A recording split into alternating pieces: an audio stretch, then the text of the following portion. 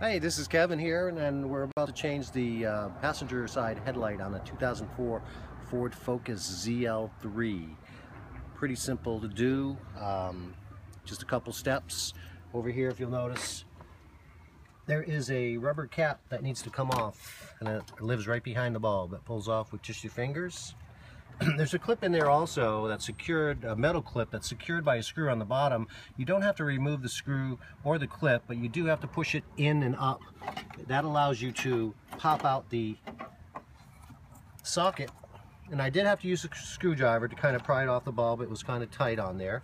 But once you get that off, the bulb just sits in there. It's the clip that kind of keeps it pushed forward. Then we can remove the old bulb and replace it with a new bulb.